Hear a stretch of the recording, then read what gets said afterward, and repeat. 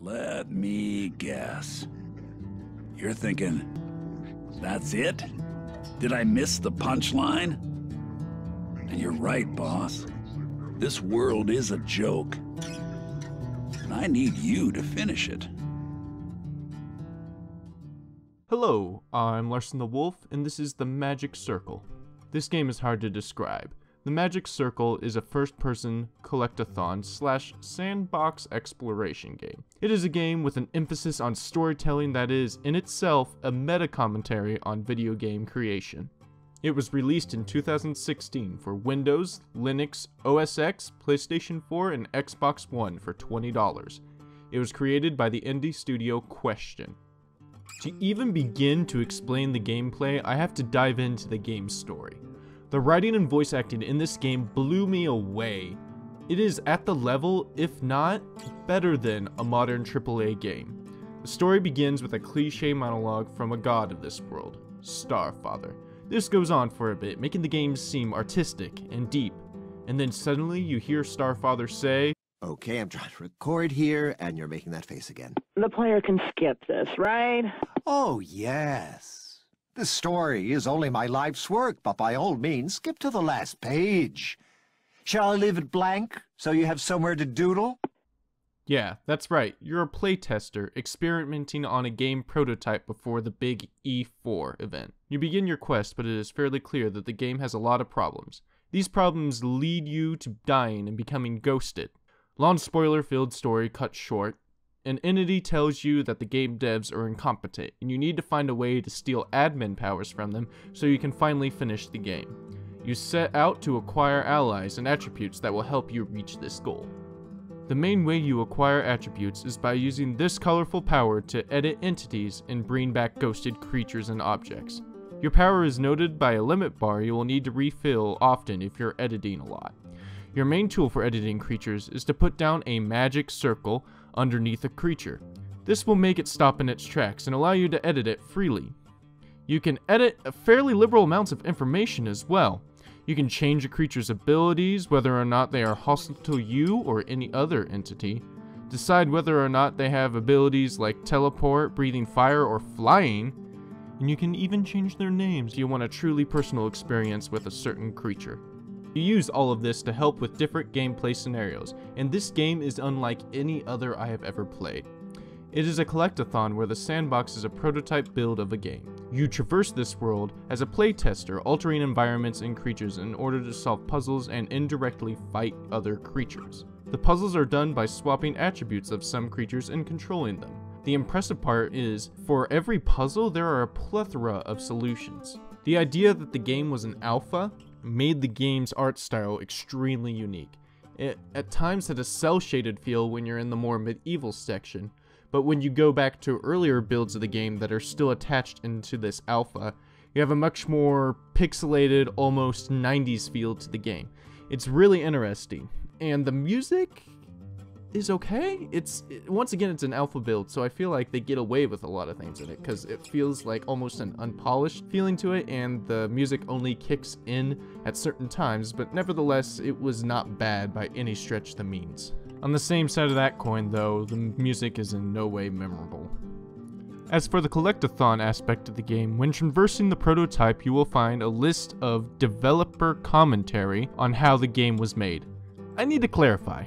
Commentary from the pseudo game developers, the ones in the game rather than the ones in reality that actually made the magic circle that we have purchased. It's almost as if Question was trying everything in their power to make this review difficult. At any rate, you'll collect these pieces of commentary that are normally simple text documents or audio tracks. The audio commentary is normally from the three main developers of the team.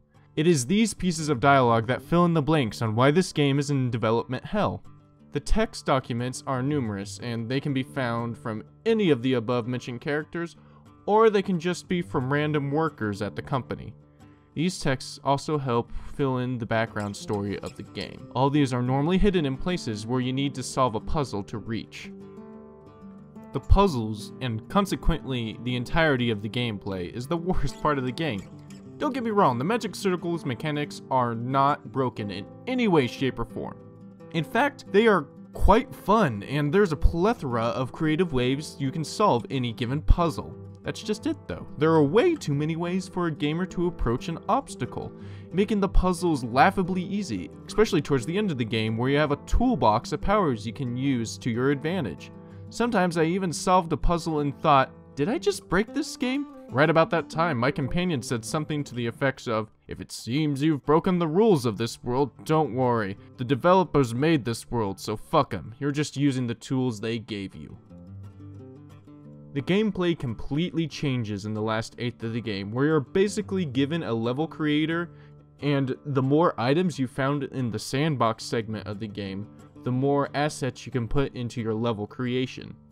I thought this is the part of the game that really sucked, frankly, as the rules were extremely vague and they lacked complexity and frankly character to make it a good segment of the game. Because of this, hell, I've never played the part more than once.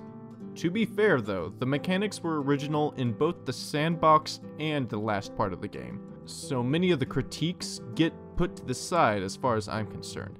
Besides, the game as a whole is fun for the time you spend with it. It's just not very challenging. I have saved the best analysis / critique for last. The Magic Circle's narrative is jaw-droppingly outstanding. Both its writing and its voice acting are on a level that few indie games ever reach. The narrative follows an auteur-level game developer and his personal plights about the game-making industry. Mostly, he's attempting to make a successful sequel to a text-based adventure he made that has a thriving fan community. In many ways, this game is trying so badly to communicate to gamers what it's like to be a game developer. The narrative of this game comments on stuff like the balancing of game and story, and it tries to communicate why many developers make games, or rather the lies they tell themselves so they can continue to make games. In many ways, you'll find it hard at times deciding whether you're angry, sad, or empathetic towards the lead director. The meta-ness in this game is a mechanism used so Question can sit down and have a one-on-one discussion with you, developer to gamer. By this virtue alone, I cannot recommend the Magic Circle enough. I am so glad I played it. It's outstanding. This isn't a plight from a bunch of indie developers either complaining about the AAA gaming industry. Question is a company composed of veterans from the AAA gaming industry, most notably the writers from the original BioShock. This shows in the monologue at the end of the game. It is magnificent. It is a heartfelt rant that forces the player not only to think about what they did in this game, but what they did in past games as well. Sounds kind of familiar if you ask me. The Magic Circle is a shining example of what can be uniquely achieved when you attempt art in video games. Even the gameplay aspects are solid, unique, and fun to play around in. The only negative to the game is that its puzzles are often too easy. That being said, the only person I believe shouldn't consider buying this game are those who don't like free roam sandbox adventure games. So if you're looking for a first-person sandbox exploration game, one with an emphasis on storytelling that is in itself a meta-commentary on video game creation, then the Magic Circle is the game for you. Thank you all so much for watching. If you're interested in other sandbox adventure games, I have a review on another that is not nearly as serious. In fact, it's quite funny. It's called Jazzpunk. If you click on the annotation right there in the bottom left, you'll be able to go to it. If you want another game that's beautiful and also has much harder puzzles, much more fair and challenging I might want to add, you might want to check out my review on Lumno City right down here. It'll be in the middle. Also, I recently did a review on an indie game called Cave Story. It was a collab with the Henry Game Show, and you should go over to his channel and check that video out. It's pretty good. The intro's a bit rough, but it's otherwise a great video. Rick always does a great job editing. So go check that out, and yeah, thanks again for watching, and I'll see you guys later.